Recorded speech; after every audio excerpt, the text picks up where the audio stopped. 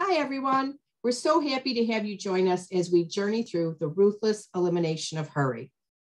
We will be journeying on Fridays at noon through the book, The Ruthless Elimination of Hurry by John Comer. I love this book. It's a simple concept, but it's not necessarily easy. It's quite countercultural and quite necessary, in my opinion, in these days. So we're super excited to journey with you. I want to make a couple of introductions. We have with us Miriam Shumaker, Joy Whitman, and I'm Holly Smith. Fridays at noon, we'll be meeting on MeWe, on the MeWe platform. If you are not on MeWe, come on and join us. It's MeWe.com. The page is Today's Abundant Living with Holly Smith. If you're already here on MeWe, then you're in the right place. Just make sure to be here Fridays at noon. I'll also put a link below this video. If you're watching on YouTube, just look before the video, or if you're on looking at a post, just look at the comment section and I'll put a video there. And if you're on YouTube, please make sure to like and subscribe. Make sure to ring that bell so you get notifications and join us Fridays at noon for the Ruthless Elimination of Hurry. So ladies, why don't we jump in and start the discussion? Okay. This book is about the ruthless elimination of hurry. And Miriam has a story to share with us about an experience that she had this week. Miriam, you want to share? Sure. In fact, I wrote it out because I knew I would miss some important little details and then it wouldn't be so funny. God gave me a little practical lesson in the trap of being in a hurry yesterday. I wrote this out because I'll miss too much of it.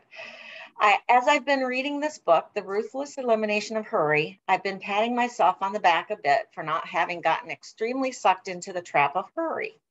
But I have recognized that I get immediately sucked into that trap when I'm driving. I'm the one who speeds around you only to get stuck at the next light right in front of you. There is an extremely long light on my way to work.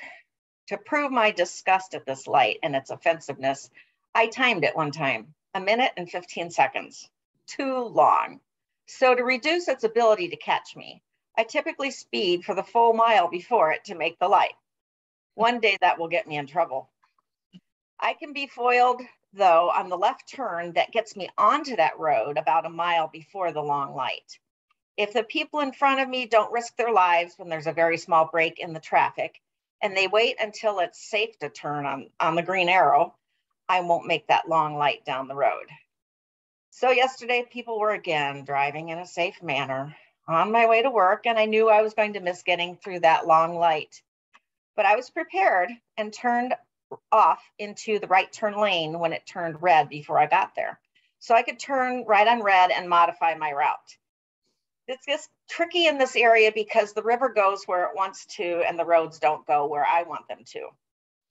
So of course, the guy in front of me was being prudent in his driving and waited until the arrow to turn right on red. I thought of a few choice words in my head about him. Thankfully, I do have filters and still did not make my unhappiness known to him. So I proceeded on my way and began winding around the river roads. I got approximately 3.5 miles, almost to where I wanted to be. And yep, there was a road closed sign. Yep, I had to retrace my 3.5 miles back to that troublesome long light that got me into trouble in the first place. Instead of saving 30 seconds, I lost 15 minutes. I literally experienced the truth of the quote in this book, The Ruthless Elimination of Hurry. When we hurry, we lose more than we gain. I love it. That is funny because my husband and I are constantly kind of laughing at you because as we see people that do that like on the freeway and they fly past you just to get up, and then here we are just slowly ended up passing them anyway. It never makes sense to us. Why do they go? Because they're not going to get their place. And that's one thing we always taught our daughter. Never be in a hurry when you're driving. Yeah. Never be in a hurry when you're driving because you're going to end up being there anyway, and it's better to be there safe. Yeah. Right. I love it. And I love what you said. You were kind of patting yourself on the back. You felt like maybe you weren't in this trap so much. And I I probably found that as I read it too, I think, but then there would be parts that would hit and I'd go, oh, Yep. yeah. Oh, yeah. So it's really interesting. And parts of it were eye-opening for me, things I never even thought of. I don't know if we'll get to that in our discussion today, but when he talks about clocks and the time before clocks, it never even occurred to me. Clocks have always been in our life. It just didn't even occur to me that there would be anything different than that and how that has affected our life. I found that really fascinating because it just never crossed my mind. We only know what we know. Yeah. And that's where we operate from. Yeah. And the thing that got me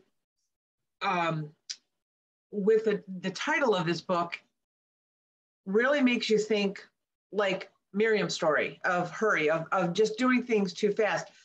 But it's, as I'm reading along and even from the very first couple chapters, I realized that it's not a book necessarily about hurry. It's filling your life. And he mentions here busyness.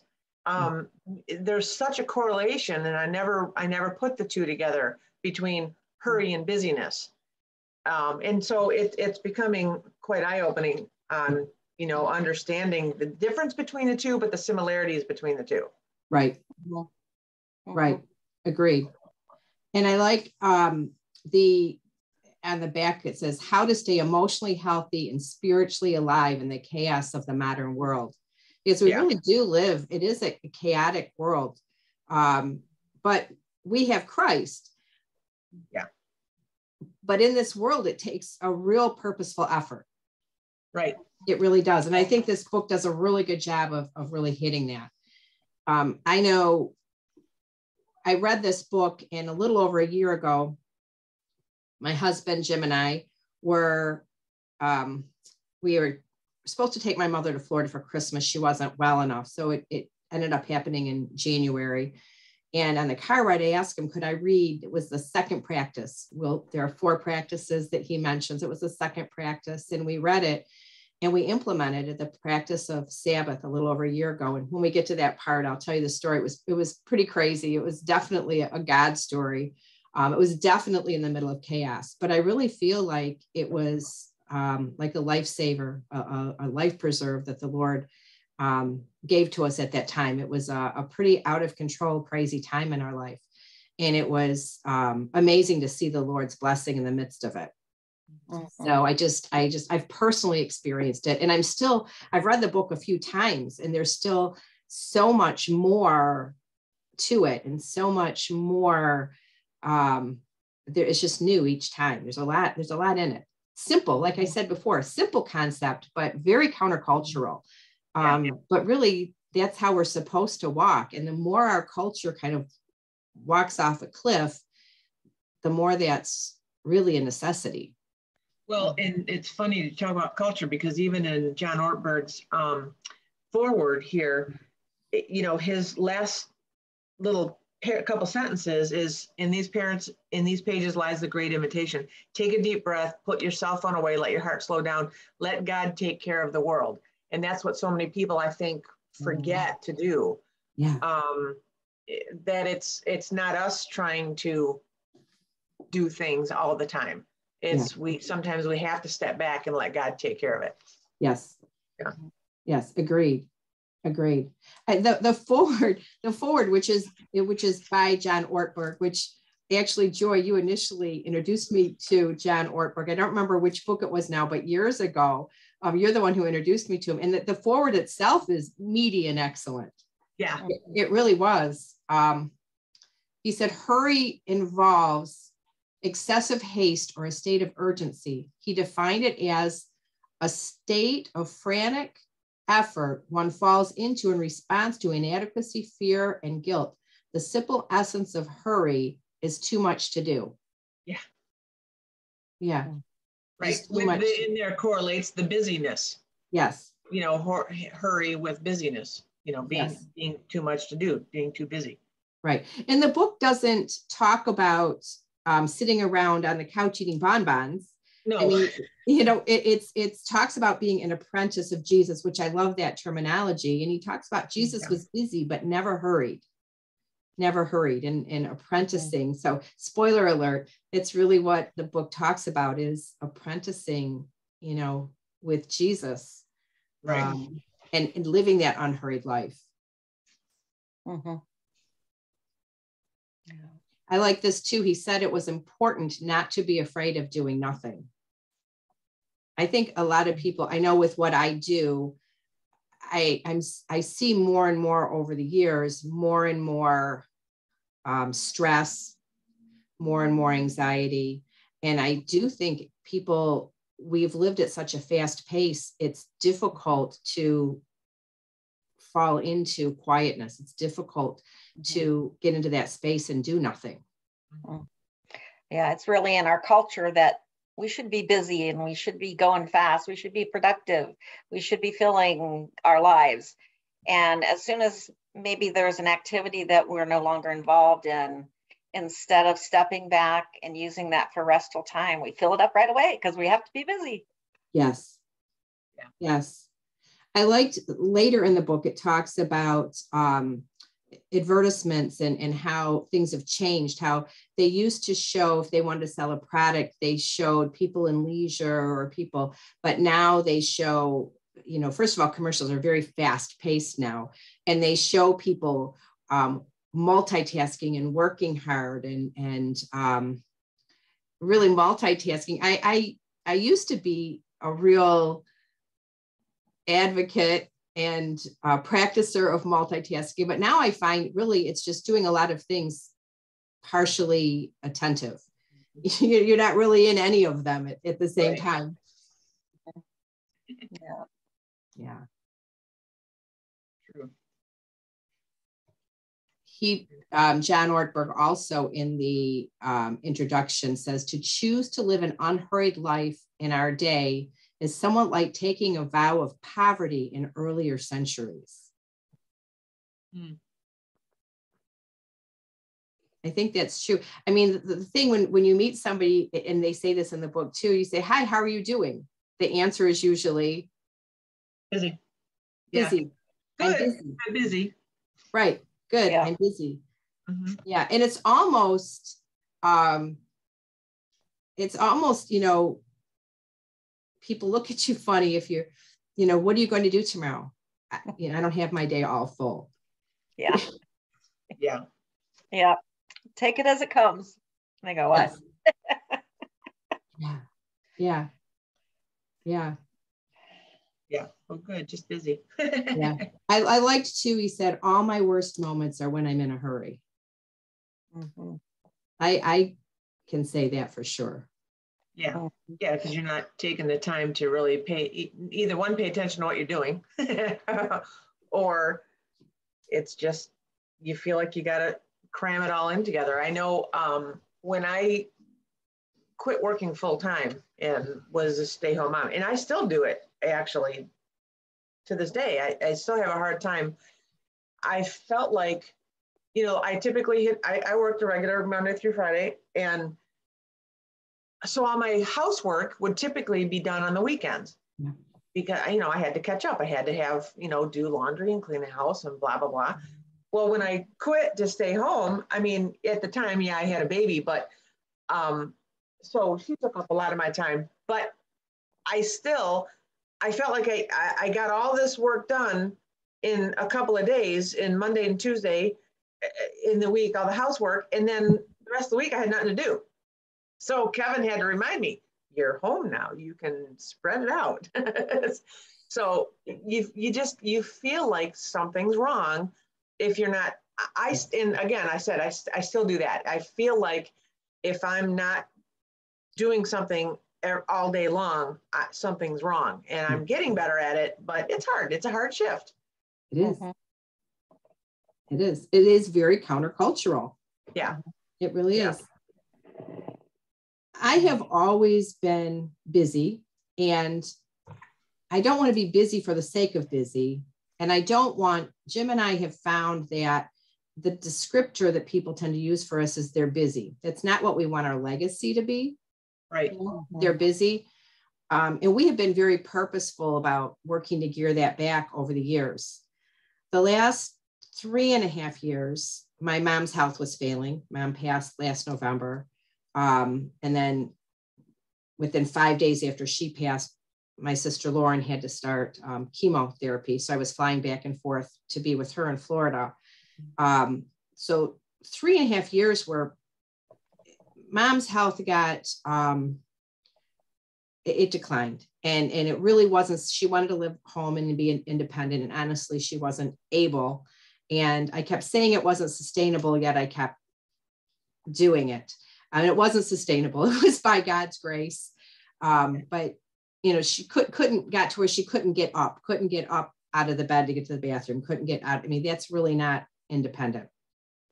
Mm-hmm. And I didn't, you know, it's like, it was a slow progressive thing. And so, you know, it got to a place, I remember her house is 7 minutes from ours, and I would get in the car and I would get called, you know, 4 a.m. I can't get up. I have to go to the bathroom, and I'd have to rush. And I would get in the car and I would say, all right, you have 7 minutes, just breathe. You know, you have 7 minutes. You can't get there any faster. If Miriam had been driving, maybe I could. But, you know, it's a lot slower. Or slower. Yeah. It's a 7-minute drive. And ironically, I had one of those lights too. If you hammered it, you could make it through. But 7-minute drive. And I would just, you know, try to take that time to breathe. And now that Mom has passed and Lauren is, praise God, doing well. She's made it through her treatments. I've been home now for 2 months. And I'm finding that there's still an engine running inside of me at high gear. High gear. I have right now, Jim is actually in Florida, and I'm taking this week and being still. And I've always enjoyed being still. Even though I've been busy, I've also been able to really gear back and be able to be very purposeful about quiet time. And I'm having quiet time this week, and it's good for me, but it is a bit foreign, and it's a struggle. There's some struggle in it for me. So I'm sitting in it and allowing the struggle to take place. But, you know, it's a strange feeling to have the necessity gone, but the habit still fully intact. And it's coming, you know, it's getting better, but it's taking a real purposeful effort. Right. And the title of the book really lends itself to that. It's not just about eliminating hurry, but you have to be ruthless about it. Right. Yes. You have to counteract those long-standing habits and thinking, and just kind of constantly, when something comes up, you don't have to say yes. I like to stop. Holly, you've taught me this. It's to stop and say, let me pray on that and I'll get back to you. To see whether it's really something I should be involved in, or if it's going to take all of my extra reserve time so that I have no reserve left. Right. Yeah. Right. They touch on margin in this book, which I like. And there's a book, and I hope I can remember the author. It's the book, the title of the book is Margin. I'll have to pull it out at some point. It's not a brand new book, but a really good book. And I like that margin. You know, we think about margin is the space on a paper, you know, in which we don't write. And we really do need margin in our life. And I think people will ask us to do things, or things will come to us. And I think, you know, once we've been walking with the Lord for a while, we're not really, hopefully, at a place where we're picking between bad things and good things. Usually it's lots of wonderful things. Yeah. But, you know, I like in the book how it says, you know, every yes is 1,000 no's. So you can't do it all. And so I like that, you know, making sure that there's margin. And I was living very marginless that, you know, 3.5 years, and I knew it. I didn't know what else to do. But it's a habit, and it doesn't, you know, I don't like to, but, you know, it builds neural pathways in our brain. And it takes a while to reroute those. Yeah.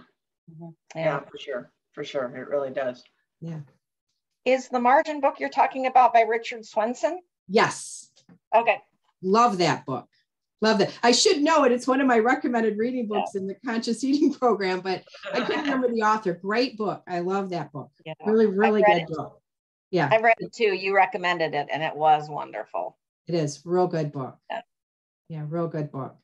So, but yeah, having margin, it's key. And people would, I remember back when I had a paper day planner, and I would open it, on your phone, electronic calendar. It's a lot easier just for you to see it, not everybody else. But I would remember I would open that calendar up, and if somebody, can you do this? They'd see a blank space. Oh, you can do that.